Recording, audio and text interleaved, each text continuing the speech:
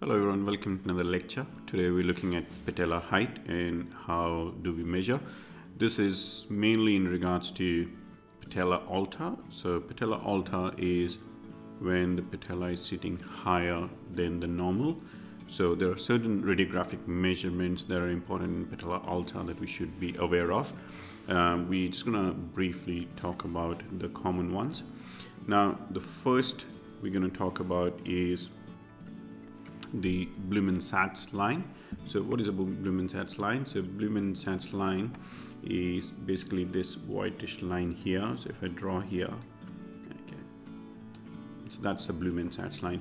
Now this X-ray is a lateral X-ray of the knee. All the measurements are done on the lateral X-ray. Ideally it should be a 30 degrees X-ray. This is slightly less than 30 degrees flexion X-ray, but just for the theory and just to know how the measurements are done, this should be okay.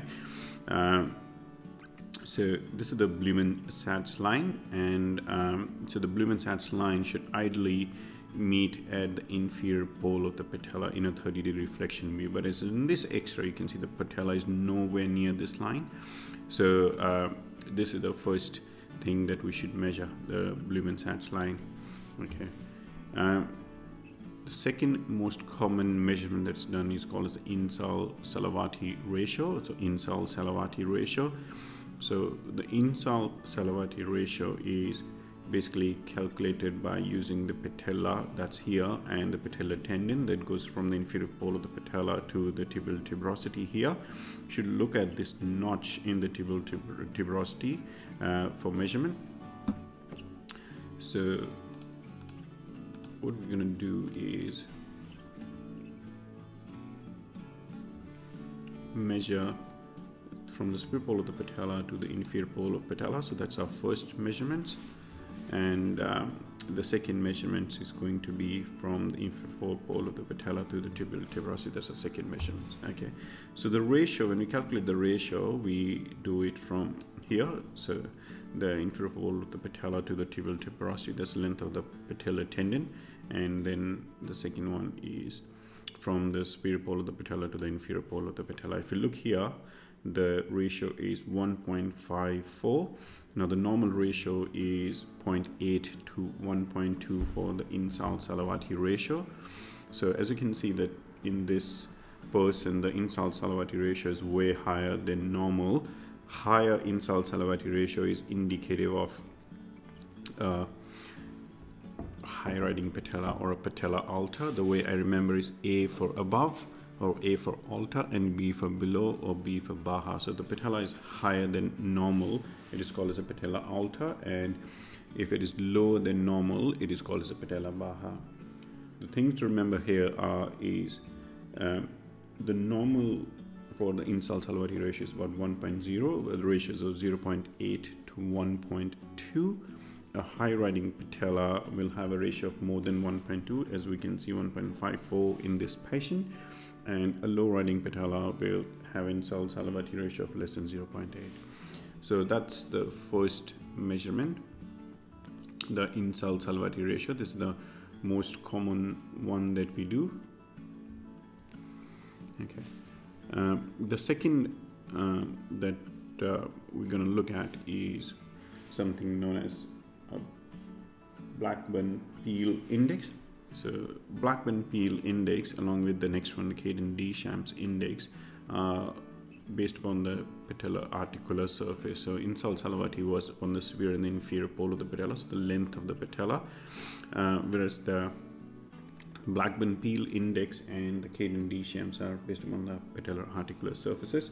So the way Blackburn-Peel is calculated is first we draw a line along the tibial plateau, just like that.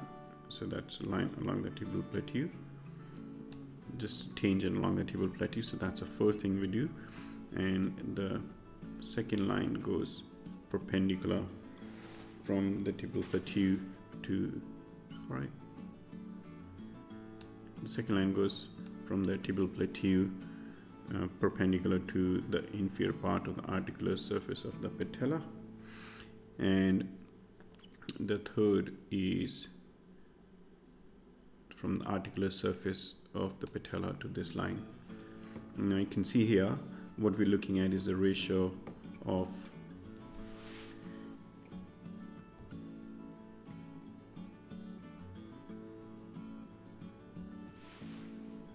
what we're looking at is the ratio of 2:3.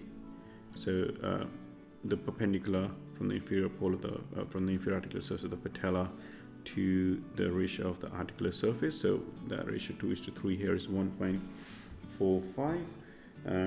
For the Blackburn peel, the normal is about 0.6, and patella alta, high riding patella, is when it's more than 1.0. So again, in this patient, from the Blackburn peel index, we can see it's a high riding patella. Okay, now I'm gonna have a look at the third one, which is known as a Caton-Deschamps index. Now the Caton-Deschamps index is pretty simple as well. So this is again based upon the measurements from the articular surface of the patella.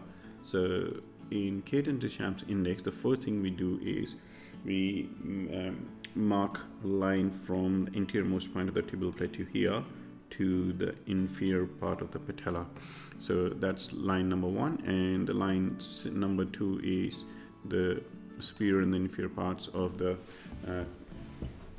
patella articular surface. So we calculate the ratio. As you can see, the ratio in this is about 1.55, and Caton-Deschamps index normal is about 1, and anything more than 1.3 is indicative of a high riding patella, and anything less than 0.6 is indicative of a low riding patella or patella baja.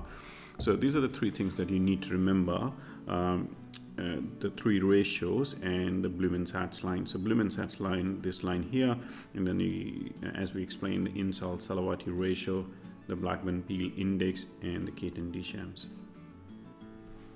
Thank you for watching. Please like and share, subscribe to our channel, and watch the next video. Also comment on the videos that you like and share amongst your friends.